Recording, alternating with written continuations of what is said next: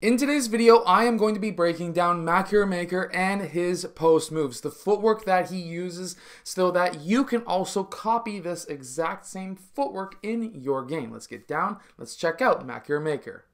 Okay, so first off, he's getting super wide when it comes to his feet as soon as he catches that pass. So as soon as he gets that pass into the low post, he takes a quick hop out and keeps his feet wide. That hop out is extremely important. That gives him more space to be able to drive, but also having wide feet is going to allow him to be more balanced and have more options when driving. He's keeping the ball high, and we can see from his head that he's also looking over his shoulder so that he can find the backdoor cuts that could occur. At this time, he pivots towards the basket. He's doing a face-up move. He's keeping that ball low but away from his defender. He's also trying to keep his shoulders lower than his defender's shoulders so that he has more leverage when he does drive. No matter if you're out on the perimeter or in the low post, if you're looking to drive to the basket, you're going to want to try and get your shoulders lower than your defenders.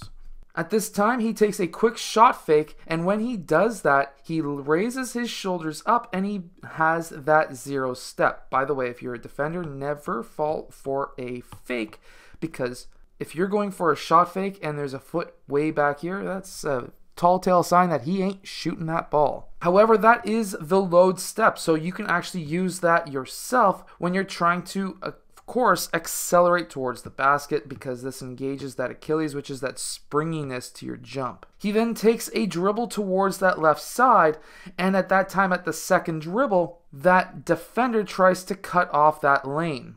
This now opens up a massive lane on the spin move, and Makur Maker does that almost perfectly. The only downfall is he was unable to get his foot on the other side of his defenders because that defender's foot was in the way, but he was able to get that elbow in, which did help with that spin move.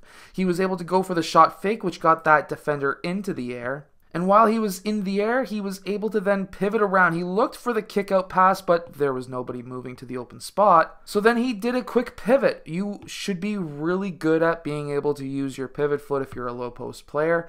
And that's what he's able to do here to be able to get that foul. In this next move, he does take more dribbles than I would normally say to take. However, here, he's looking for that pass at first. He's keeping that ball up. He's looking over his shoulder. He's looking for these cuts from the opposite side.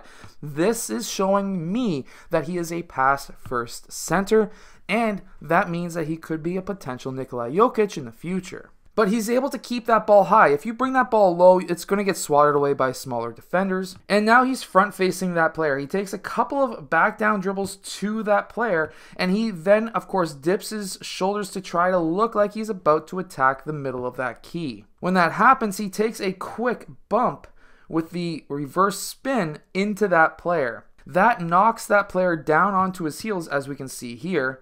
And at this time, he then can turn around and he can go for that shot. See, the benefit here is when you make contact with that defender, you're allowed to do that. And because you're allowed to do that, you can actually use that to your advantage to knock them onto their heels.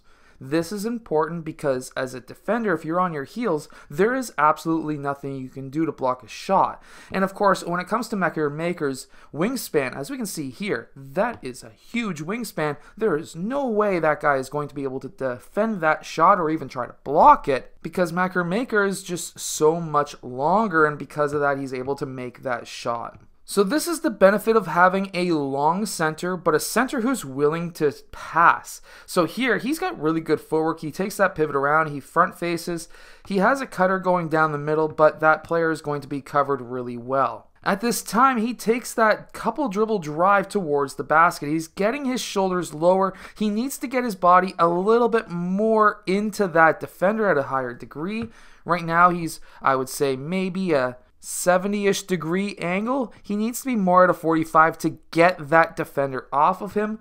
However, that comes with time. He's still a very young player. But the benefit of having a pass-first center is he can then attack that paint. He can then collapse all of the defenders on him, as we can see here. This is the benefit of having somebody who is willing to go into the paint.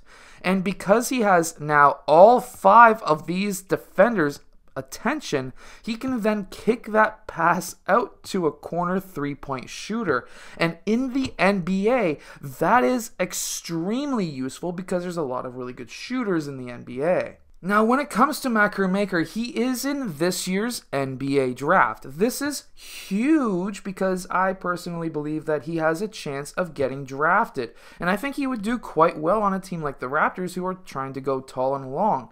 Now, here we see him facing up. This is the type of player he is. He is not a back-down center like Shaq. He's a front-facing center who likes to pass. He always looks for those backdoor cuts, and that's extremely useful if you're playing on a team like with a Scottie Barnes or even a LeBron James, because they're always cutting down those lanes, and because they're able to read defenses extremely well. But by having a center who is a pass-first style center, who can be in the low post, be a threat of scoring, but also be a threat to pass to backdoor cutters, that's extremely useful at the NBA level. So that is my take on Makur Maker. I would like to say thanks to Sky over at Sky Priority Management, who is, of course, Makur Maker's management team, and for all of this footage that I was able to get today. I hope that Makur Maker does extremely well in tonight's NBA draft, and I'll see you guys again next time.